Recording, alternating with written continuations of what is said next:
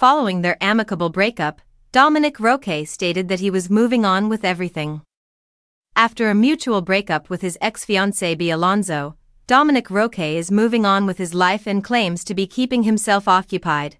When questioned if he started the breakup with Alonzo, Roque stated he didn't know what to respond in a Thursday, July 11 Balatangali report broadcast. He laughed and remarked, "I have nothing to say, walang akong iano."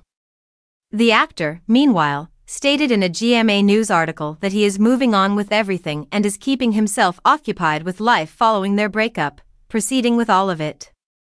He mentioned his family, job, and keeping himself occupied with many activities. After Roque proposed to Alonzo in Bataan in July 2023, the former couple made an announcement about their engagement.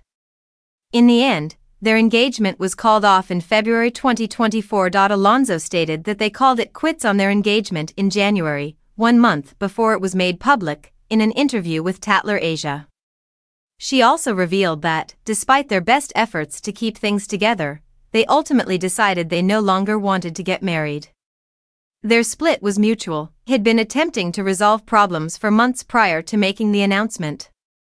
"It was a process for both of us. It's not like it happened quickly," she was cited as stating.